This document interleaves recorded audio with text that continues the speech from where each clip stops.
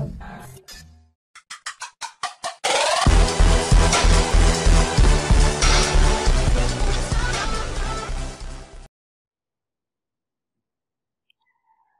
Learners, take হাবের পক্ষ থেকে আপনাদের সবাইকে জানাচ্ছি শুভেচ্ছা। আশা করি সবাই ভালো আছেন। তো আজকে চলে আসলাম নতুন একটি টিউটোরিয়াল নিয়ে। আজকের টিউটোরিয়ালের টপিকটি সিম্পল বলা চলে, আবার একটু কঠিনও। আচ্ছা, ঠিক আছে। তো আজকে যে ব্যাপারটি নিয়ে আলোচনা করব সেটি হচ্ছে, আপনারা অনেকে আমার কাছে জানতে চেয়েছেন যে ডেস্কটপ অথবা ল্যাপটপের মধ্যে কি করে একটি ফাইল অথবা ফোল্ডার হাইড করা যায়। তো হাইড করার ডিফারেন্ট ওয়ে আছে। তো উইন্ডোজের মধ্যে ডিফল্ট যেটা আছে যে ফাইল বা ফোল্ডারের প্রপার্টিসে গিয়ে হিডেন অপশন আছে, সেটা করে হাইড করা যায়। কিন্তু ওইভাবে হাইড করলে আপনার যখন অনেকেই জানে যে ফোল্ডারের মধ্যে গিয়ে যদি শো হিডেন ফাইল নামক যে অপশনটা আছে সেটা যদি ক্লিক করে দেওয়া হয়, তাহলে ওই সব হাইড করা ফাইল সবই দেখা যাবে।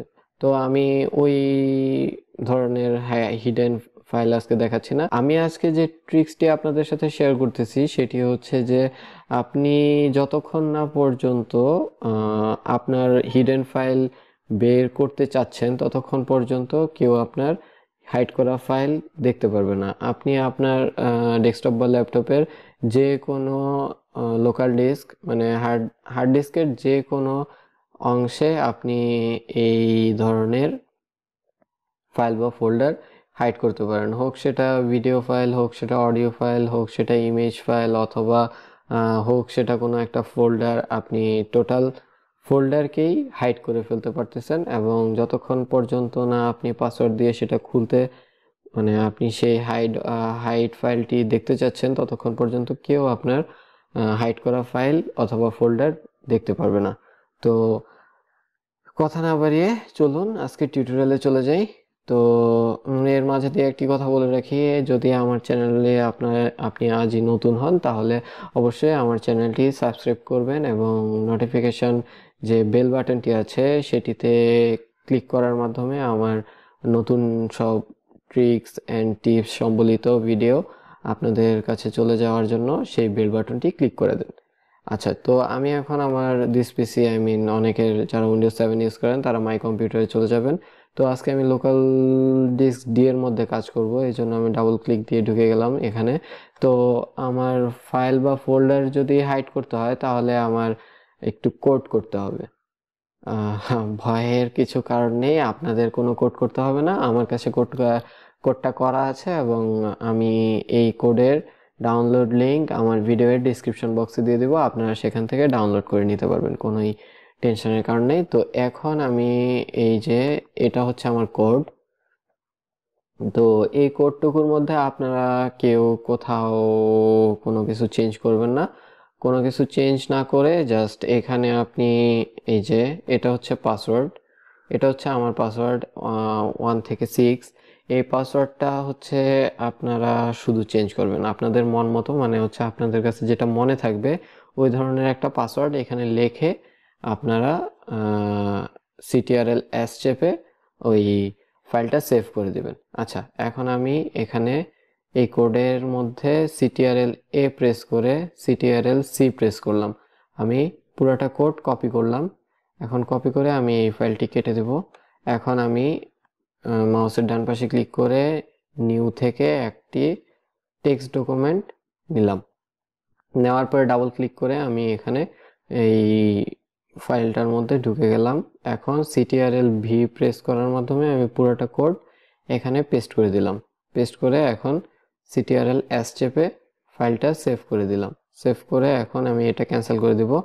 এখন আমি এই নতুন ফাইল যে আমি বানালাম সেটাকে আমি রিনেম করব। তো রিনেম করার মাধ্যমে হচ্ছে মাউসের ডান পাশে ক্লিক করে রিনেমে ক্লিক করব। এখন আমি এখানে একটা নাম দিচ্ছি, আমি আমার চ্যানেলের নাম দিচ্ছি। আপনারা আপনাদের পছন্দনীয় একটা নাম দিয়েন, এমন নাম দিয়েন না যাতে কেউ বুঝতে পারে যে এর মাধ্যমে আপনি কোনো কিছু হাইড করছেন, বা আপনার ইজিলি আপনার মন মতো একটা নাম দিবেন। এবং ডট, ও সরি, আমার ব্যাটারি বলতেছে তাকে খাবার দিতে। আচ্ছা, ওকে খাবার দিচ্ছি। তো এখন আমি আবার রিনেমে গেলাম।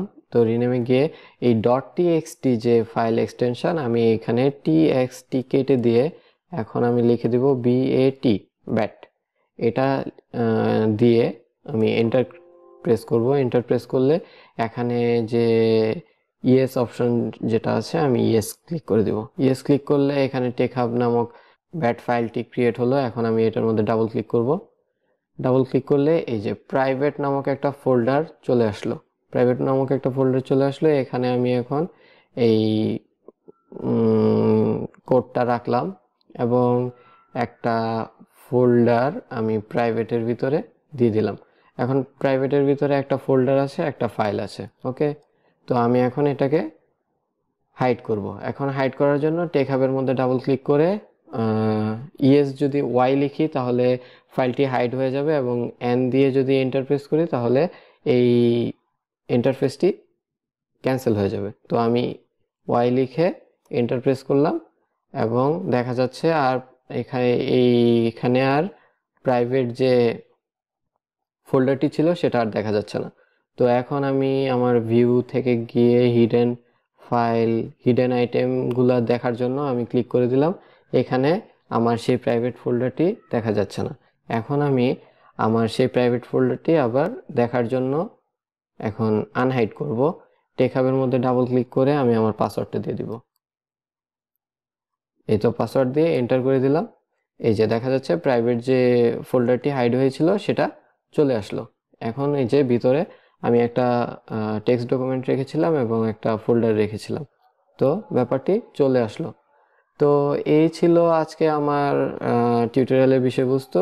আপনারা যদি কোনো ফাইল বা ফোল্ডার হাইড করতে চান তাহলে আমার টিউটোরিয়ালটি প্রথম থেকে শেষ পর্যন্ত স্টেপ বাই স্টেপ ফলো করেন, তাহলে অবশ্যই আপনি আপনার হার্ড ডিস্কের যে কোনো জায়গায় কোনো ফাইল ফোল্ডার আপনি হাইড করে রাখতে পারবেন, এবং সেটা আপনি পাসওয়ার্ডের মাধ্যমে হাইড করে রাখতে পারবেন। তো যদি আপনাদের ভিডিওটি ভালো লেগে থাকে তাহলে অবশ্যই এই ভিডিও লাইক করবেন, আর যদি কোনো কিছু বুঝতে প্রবলেম হয়ে থাকে তাহলে আমাকে কমেন্টে জানাবেন, আমি আপনাদের আনসার দিব কমেন্টে।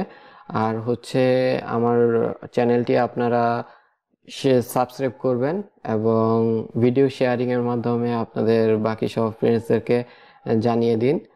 আর কথা হবে নেক্সট টিউটোরিয়ালে। ততদিন ভালো থাকবেন, and always keep exploring and shine yourself. Thanks for watching.